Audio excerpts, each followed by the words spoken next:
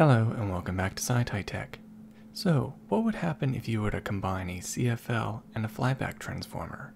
What would you get?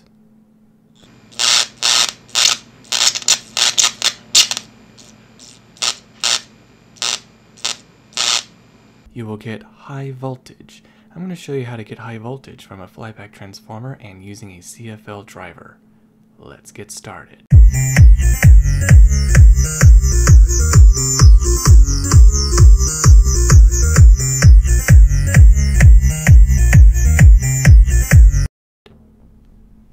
First, what I'm going to do is put the flyback transformer to the side,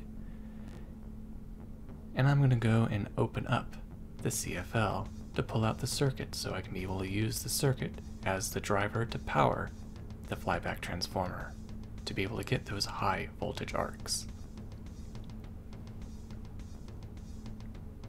There we go, you just take it apart just like that, snip the wires.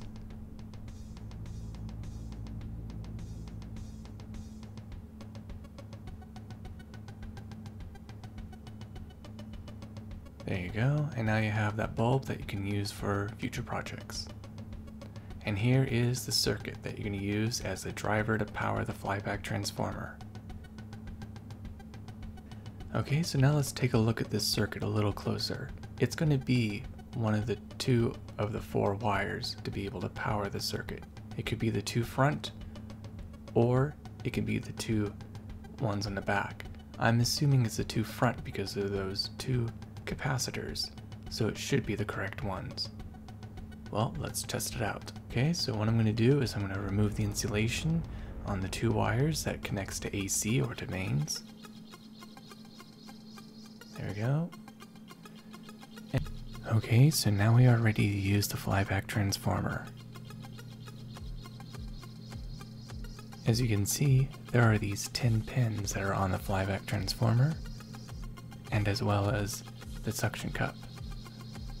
Now, in order to connect your CFL driver, these two pins are usually the ones that you want to use to connect your CFL driver to. I think it's going to be these two center wires, or it could be the two end wires to connect to those two pins. And then you take an alligator clip, connect it to the suction cup, and then you raise the other end to one of these pins. One of these pins will arc to that alligator clip, and then that way you'll know where the high voltage is coming from. Now of course, if you want, you can always create a schematic just like this and test all of the pins to see which two pins have the higher resistance. Usually the pins that have the highest resistance are the ones that will connect to your CFL driver. Now I'm going to use a multimeter, and I'm going to use the probes to connect to each pin to see which two pins have the highest resistance. And then you just mark it down on a piece of paper. So you just go to each pin, just like this. And you do this with all the pins. As you can see, it's the first two pins that has the highest resistance. That's what you want to connect your CFL driver to. Okay, so now I have my alligator clips, and I'm going to connect it to the suction cup of my flyback transformer. And I'm going to use that to check each one of these pins to see which one it arcs to. But first, let's go ahead and power up the CFL driver, and I have my plug that's going to connect to the AC voltage or to mains.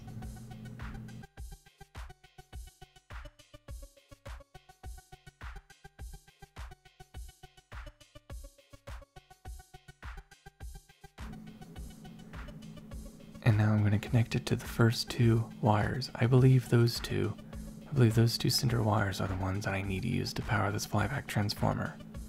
Let's see if I'm right. Yellow is connected to the yellow.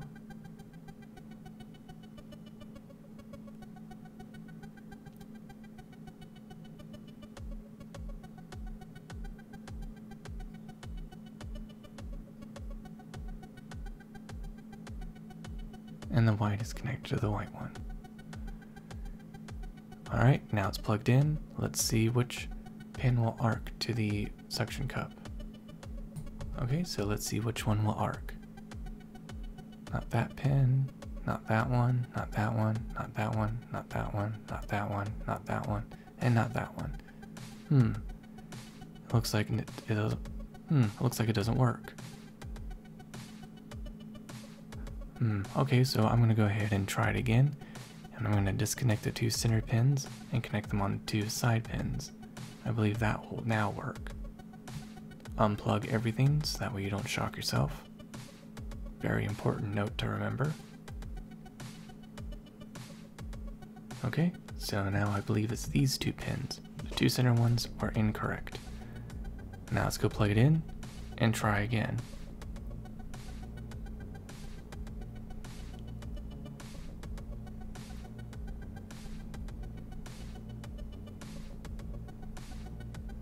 There we go. And there we have it. It arcs.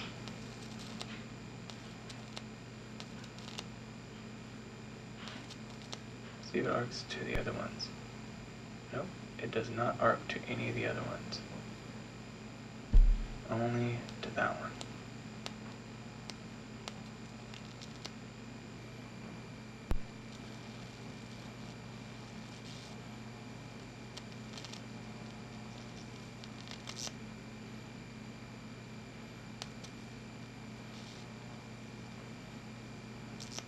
Those arcs look pretty nice, but I think I can power it up with using this capacitor.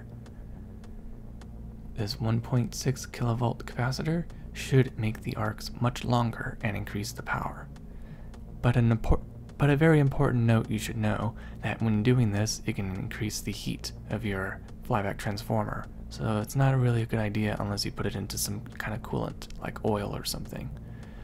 So what I'm going to do is just connect it directly to those 2 jumper cables and put them on the 2 pins right there.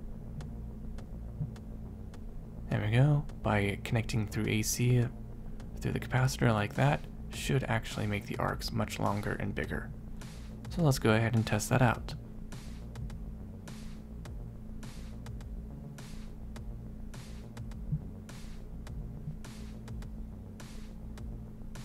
There you go. The arcs are much bigger.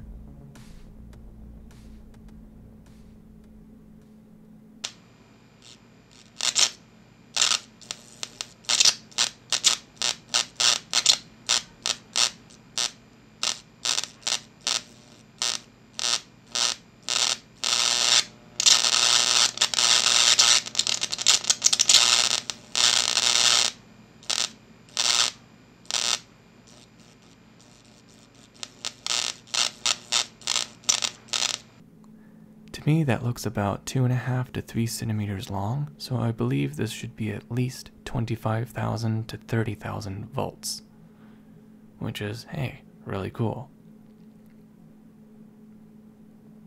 Let's have a closer look at that.